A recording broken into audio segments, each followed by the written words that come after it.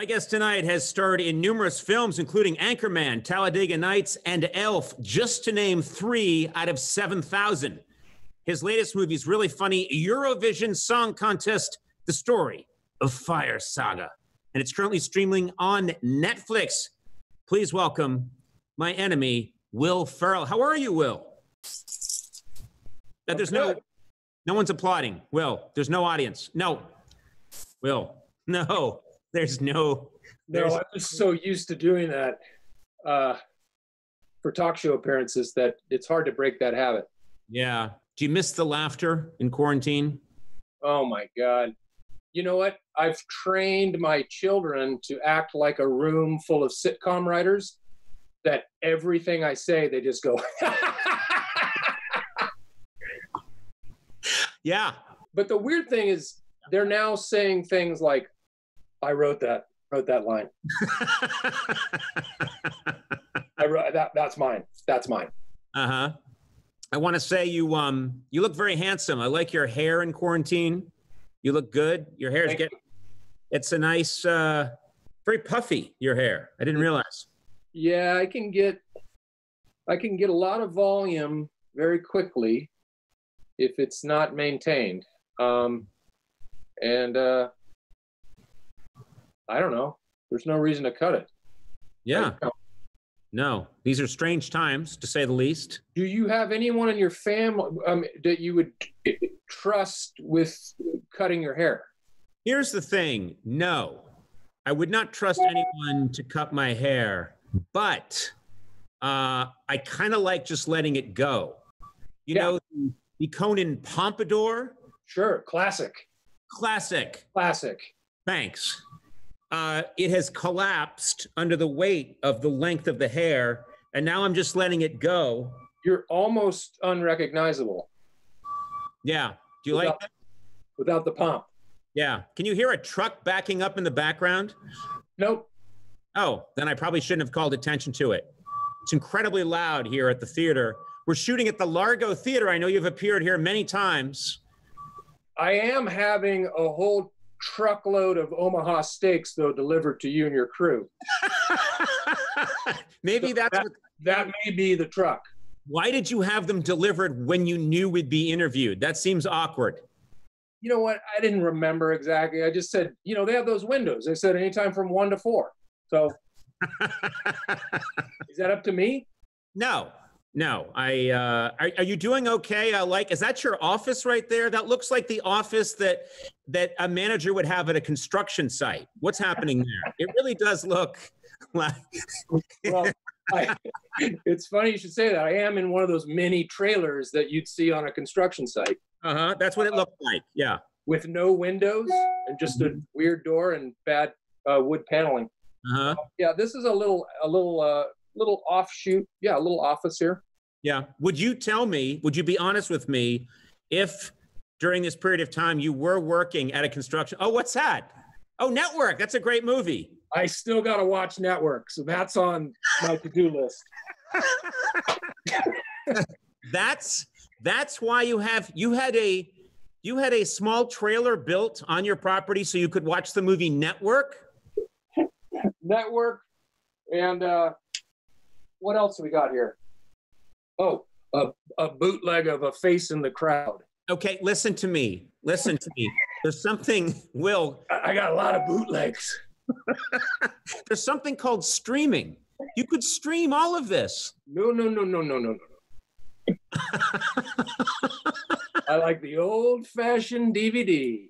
Okay, well, I think that's a good use of your time to be in a small shack watching old movies in an outmoded format. And I congratulate you. I also want to congratulate you on the movie Eurovision Song Contest, the Story of Fire Saga. I watched this last night. Another enjoyable romp. I have to tell you, I really enjoyed it, but I didn't know anything about Eurovision. Yeah. The Eurovision Song Contest is a real thing that you've been obsessed with for a while. Is that right? Yes, it is it's been going on for 60 plus years, and every year it's watched from anywhere to 180 to 200 million people.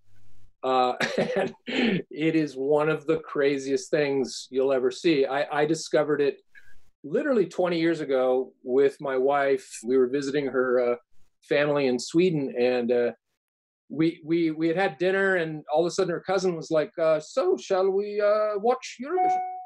And I was like, okay, yeah, what's that? And sat there for 3 hours, mesmerized by, I had no idea what was going on.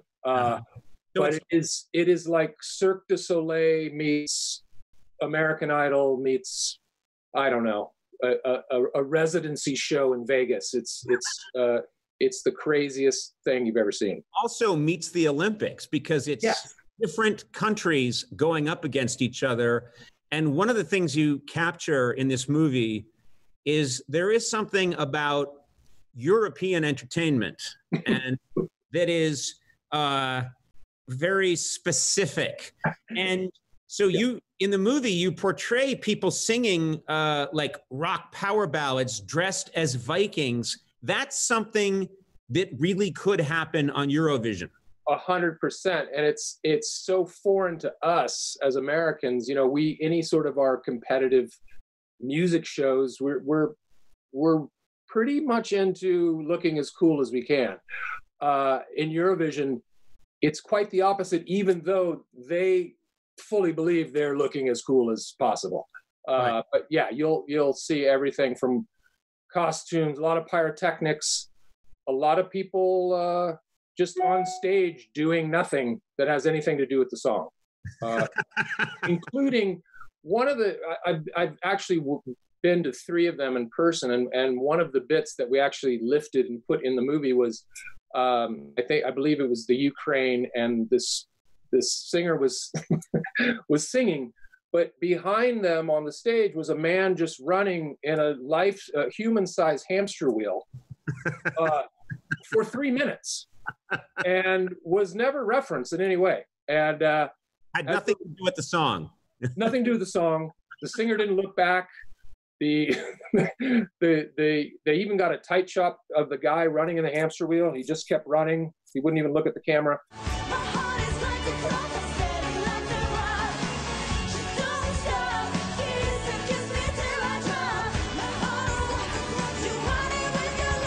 And we were obsessed with that image that we ended up putting it in the movie.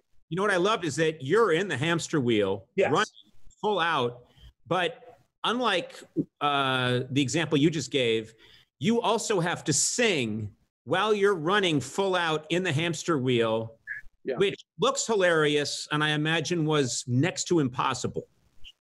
Well, it is one of those moments where, and I found myself on numerous occasions over my career, when I read something on the page, I forget that I'm actually going to have to do it. And there I was on that day, being hoisted about 50 feet above the ground in a hamster wheel that I kind of had to control with my own gait, and then singing the lyrics. But, you know, we got it done. You got it done. Yeah. You got it done in style. I also... But the prop master did remind me on several occasions how difficult it was to build that hamster wheel. I was like, okay, but isn't that your job? Yeah, but I'm just telling you, there's 96 weld joints alone on that piece of steel. All right. Okay. Thank you. Yeah, thank you. I think he was looking for a big thank you. Thank you. I said thank you. Yeah. I could have said thank you more. I should have sent him Omaha steaks. You reveal that you have quite a nice singing voice, Will.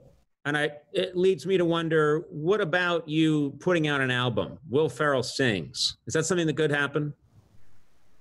You know, it could. You never know.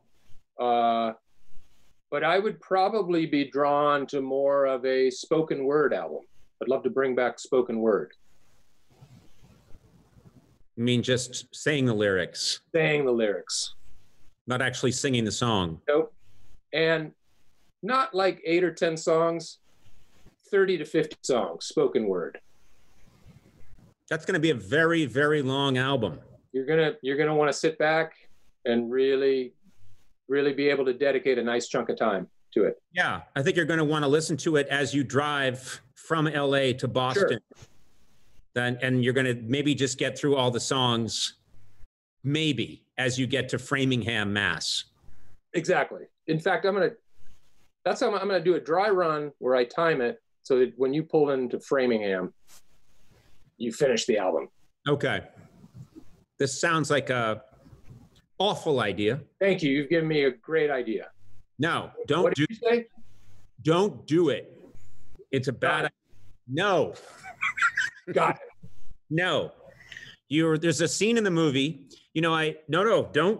don't make your spoken word album. No salute. No one has ever saluted. Thank you, Conan. Such a bad idea. There's a scene in the movie where you wear a leotard, and a lot of actors get very self-conscious about their bodies beforehand. Mm-hmm. I will hazard to guess you do not. Is that fair to say? Not only do I not, but the sad part of the scene you're talking about is I was looking really skinny for me that period of time. Uh-huh. And in fact, I had dropped about 10 to 15 pounds. Okay. But it just still doesn't work. Yeah, well, this is you at a low weight for you. That's me in pretty darn good shape. Did you walk around like, check this out? Because here's where we are now. Okay. There's So thank you for that. Thank you. Did you get a good shot of that, guys in the booth? Yeah, there's no booth here. It's just a Zoom. Okay. But yes, we saw all of that, and it was fantastic. Have you put on some weight during this period of time? I find it extremely hard to yes. To not. I have put on some weight. Yeah. I've kept the weight out of my face. No, you still look, But good lines. Yeah. I have a way of getting fat out of my face, which I do at home. Oh. Using a rubber tube and a suction device and a sterilized razor blade. That keeps me looking, it keeps the cheek sharp. But I'm a bloated monster, I would say, from mid-chest down. Yep. A bloated parody of a human being. Yeah. Anyway. Yeah. You look like you're about to cry, so I was going to give you a moment. What are you going to do? You know what I really like? I really like that your father in this film is portrayed by Pierce Brosnan. It takes some serious balls to cast the handsomest man in the world as your father. Right. A total dick move. It literally makes no sense. And he's very funny. He's very funny. He's so funny, and he is like one of those people who's kind of like a perfect human being, like the ultimate dinner party guest. So gracious and kind and humorous stories. And there is a scene in the movie where he kind of gives me I've kind of given up my dream and I'm going to just follow in his footsteps. He's a fisherman. Our family has been a long line of fishermen, and we're on the boat, and he kind of gives me this speech to go back and go back to the contest and do what I was, put on earth to do. Well, the day we happened to be filming, it was just, we had to film on that day, and there were 5 to 6 foot swells, and we were literally shooting on this boat, and people were getting sick and not hiding it. And there's Pierce, just, first of all, looking so dashing in a fisherman's outfit. I don't know how you do that, number one. Right. Number two, not seasick at all, just in between takes while crew people are throwing up violently on the side of the boat. And there he is, just taking selfies in his aviator sunglasses, just looking perfect. Yeah. When we finally got to the dock after he came off the boat, and he was like, "That was a day."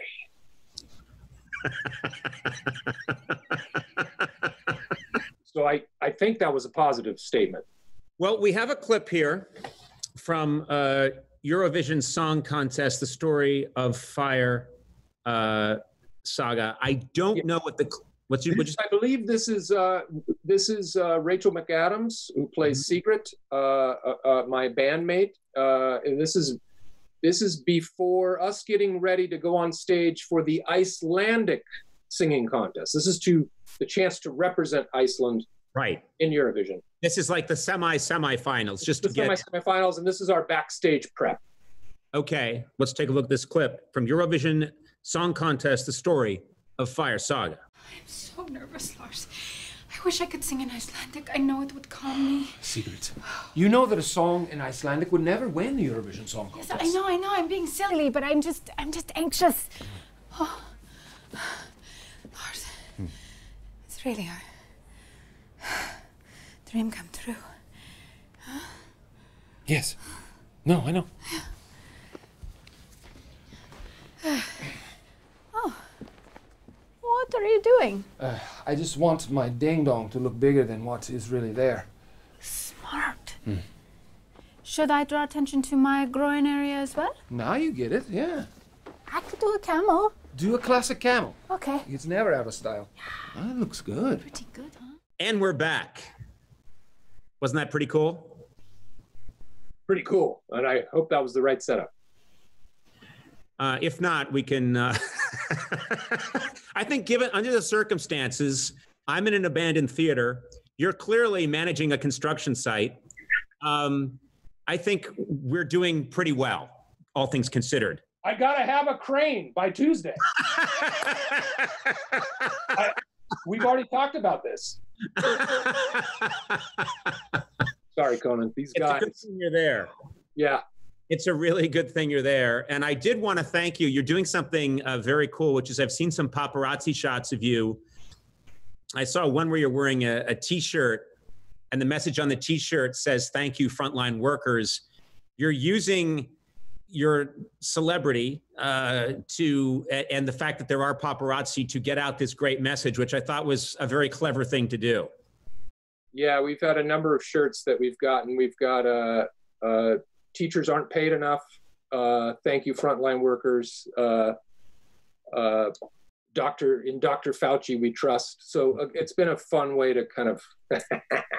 Yeah. No, I have to say, your shirts are probably more noble than mine. My shirts have been, "Let's make this about me."